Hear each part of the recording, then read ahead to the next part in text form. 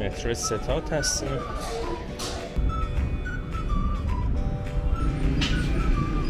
خسته نباشی شاتش. زردآلو، شکرپاره، گیلاس آهویی، جوان محلی. البته از توش پالوده هست. یه محل میگن جیگرمون علو زده. این هم یه عرق نسترن. تقریبا این محله شد محله جدید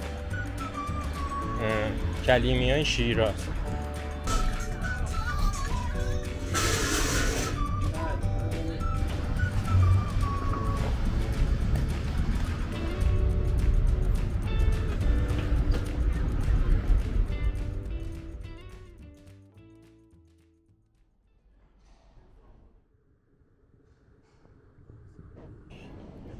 درود خدمت دوستان عزیز، امیدوارم حالتون خوب باشه.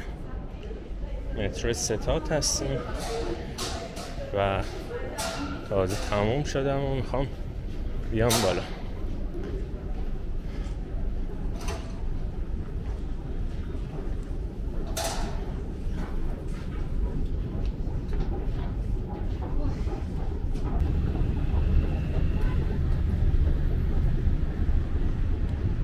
خب از مترو اومدم بالا و رسیدیم به پلکه ستاد. اونجا ساعت زمینیه، میخوره به خیابون زن دو طرف، ایورم میخوره به پارک آزادی یا پلکه گاز هم همینجاست.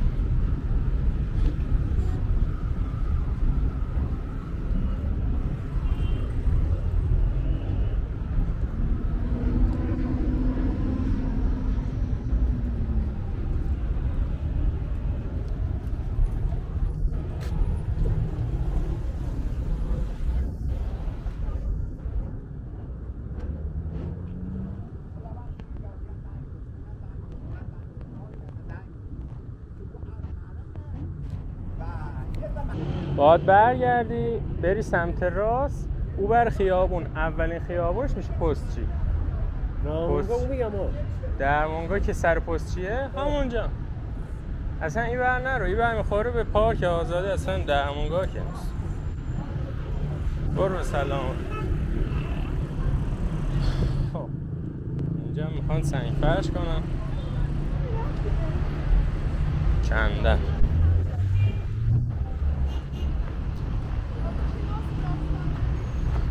تو این قسمت میخوایم محله و خیابون رودکی رو با هم ببینیم. البته یه گذری هم از خیابون فردوسی هم میکنیم و رد میشیم. از بستنی فروشی قدیمی جوان محلی هم حالا یه نوشیدنی میگیریم و به خاطر بازی میکنیم.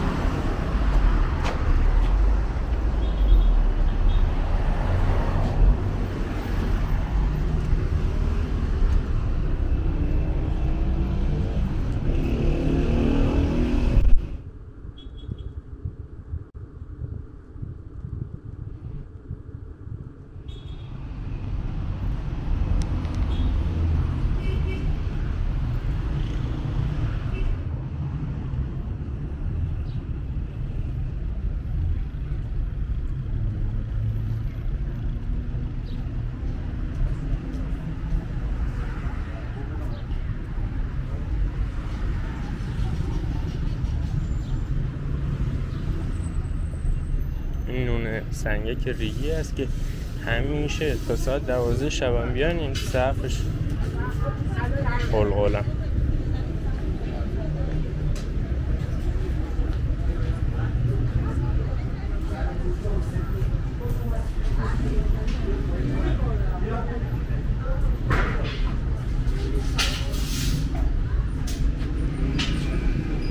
خسته نباشی شاته.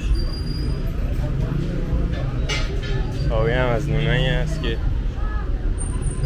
البته نونا خیلی کوچیک شده، چقو پقو دارن صبحونه میخورن.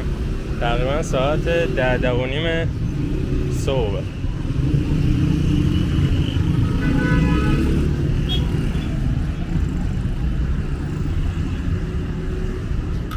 دیگه شاطره جون نداشت صحبت کنه دیگه، چون از ساعت 4-5 دیگه میان کار میکنن. الان دیگه خیلی خسته است.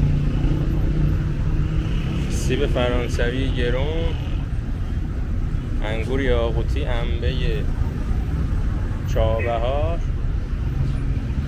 زردآلو، شکرپاره، گیلاس آهویی، گلابی مشهد.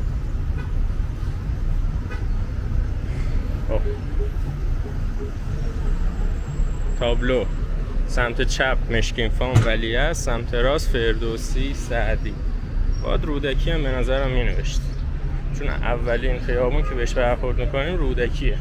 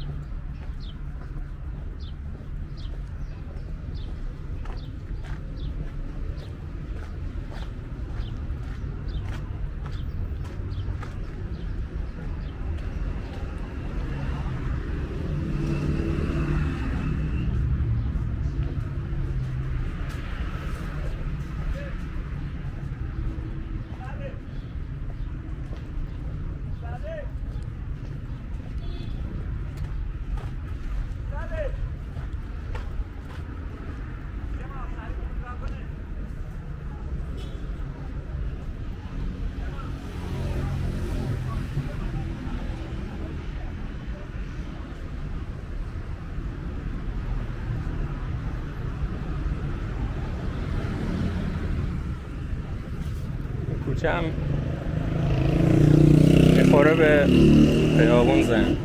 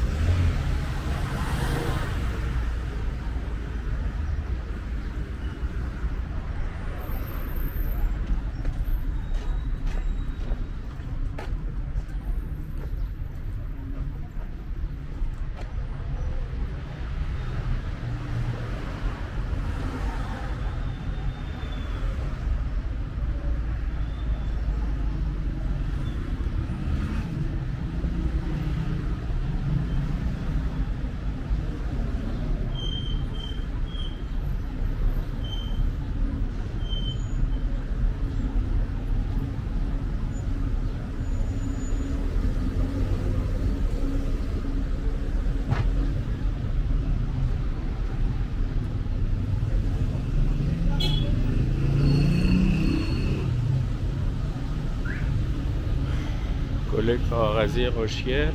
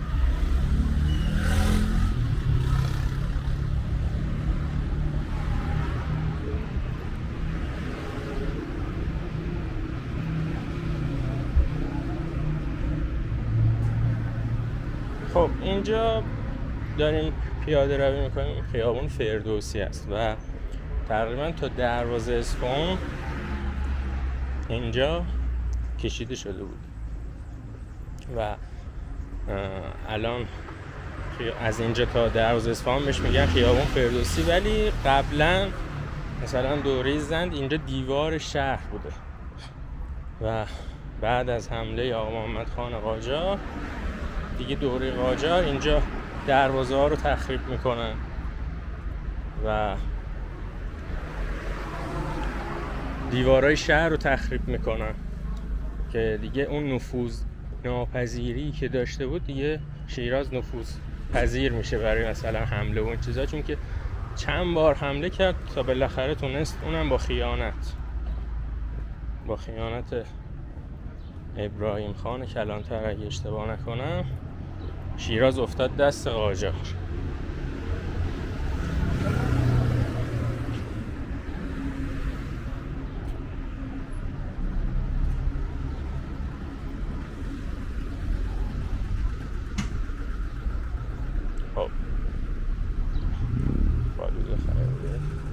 تک فالوده جوان مردی، البته اصلش پالوده است، یه محل میگن فالوده.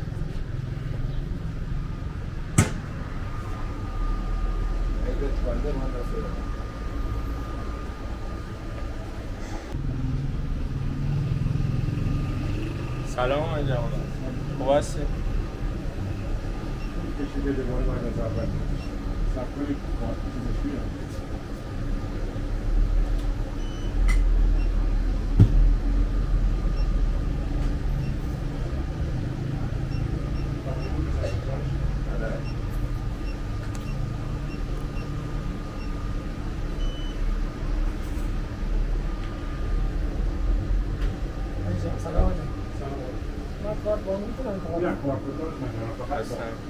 یعنی یه عرب خوشمزه می‌خواست علو زده جیگرون شیرازی ها به جیگرشون خواستینیه بدون شکر بهت بدن هر چه دوست داشت برای گلوت می‌خوای؟ نه اوکیه، هر چه دوست داشت. شیرازی ها هر خوشمزه تر باشه بهتر. شیرازی ها موقعی که آتششون بگیره نمیگن تشنمون آتش گرفته، میگن جیگرمون علو زده. این هم یه عرق نسترن. برای چی خوبه؟ سنگ کلی و کبد دولتی. دستتون درد. چند شد؟ 20 تومن.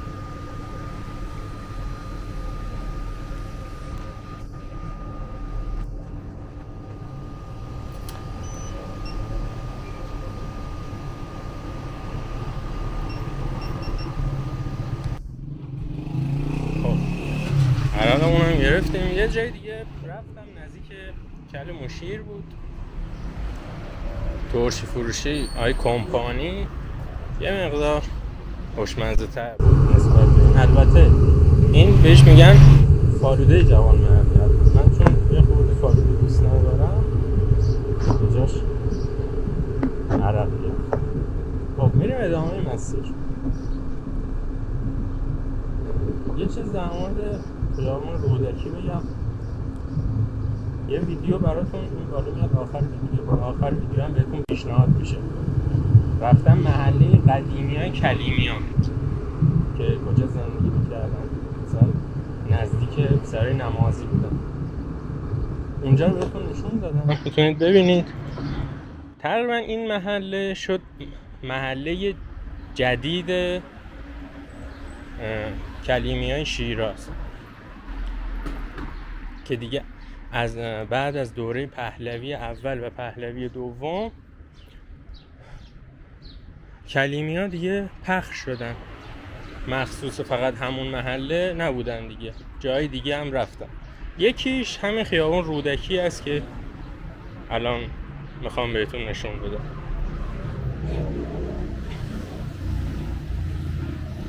البته الان هم دیگه 100% این خیابون دیگه کلن برای کلیمیان نیست، مغازه‌هاش و ساختمونا.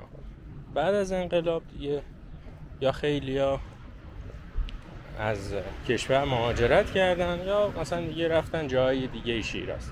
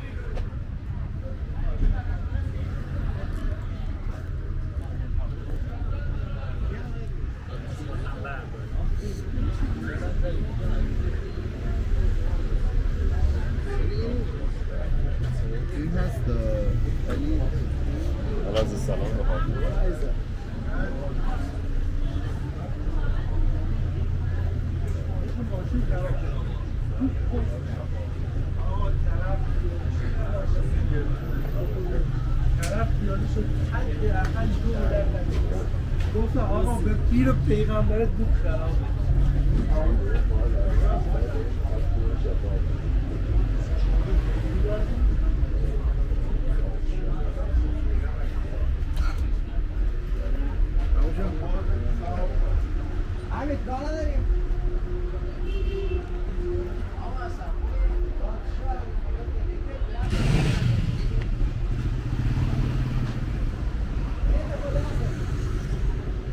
خب کافه هم اینجا خیلی زیاد. اینجا هم آرایشگاه 12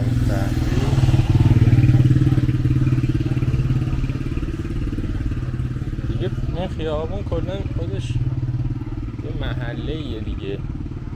آرایشگاه داره، لباس فروشی، میوه فروشی، کافه و گل فروشی و هتل و همه چی هست. کافه بکرم گل فروشی.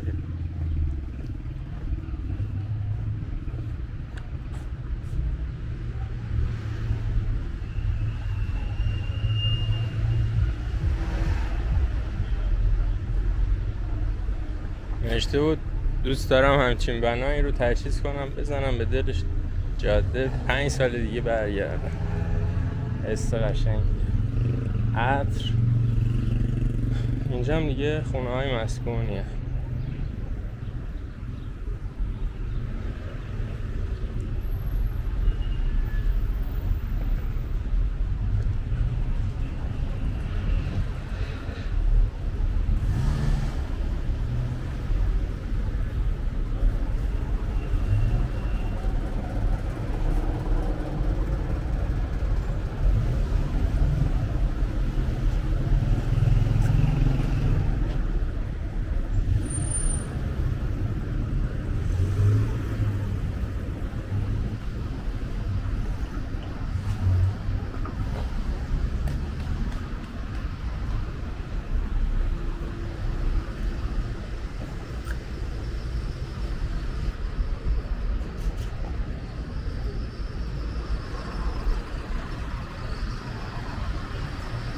هتل کریم خان.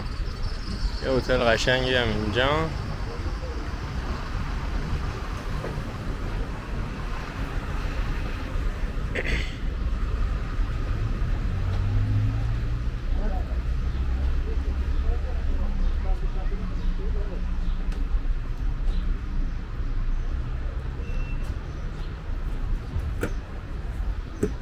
خب چون که قدیمیان یکم آروم‌تر حرف بزنن، یکم روابطشون خاصه، دوستان و ازدواجشون خب بیشتر با همه، هنوز اون قومیتشون حفظ کردن.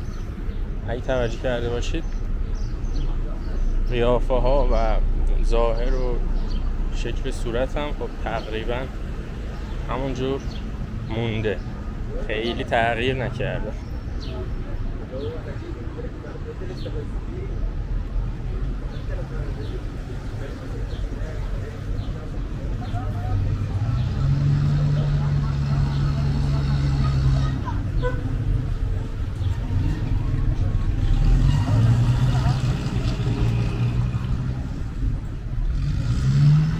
هم یه ساختمون قدیمی میاد، میخوره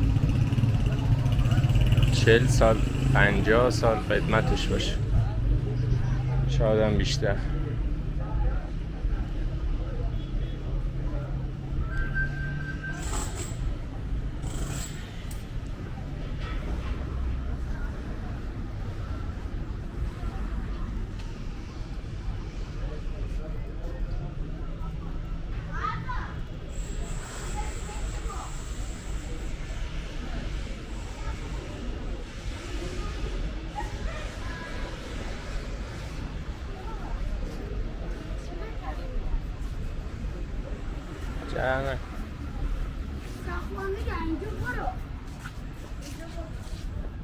جانه هم در نمیشه.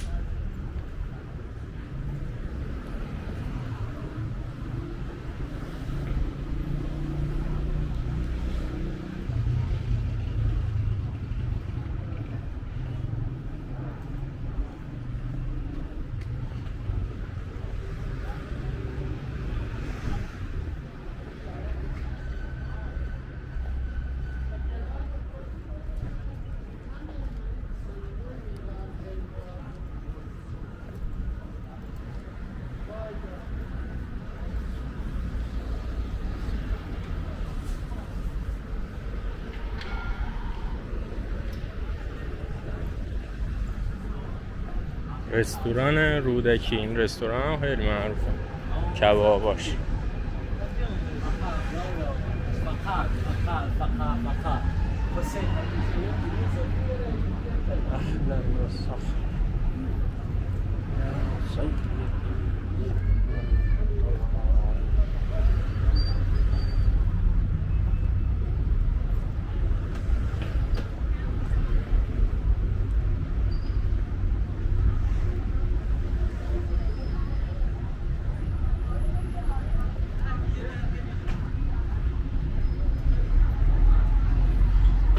رسیدیم به خیابون زن، اینم تابلو خیابون رودکی تموم شد و ویدیوی ما هم دیگه با تموم بشه. خیلی ممنون که تا اینجای ویدیو با من همراه بودید. تازه رسیدیم قسمت جالب ماجرا، خرید و فروش سکه طلا و حالا اینجا هم که دلار و این چیزا هست. اینجا تقریبا جاییه مثل سبز میدون فردوسی تهران که دلار خرید و فروش میشه.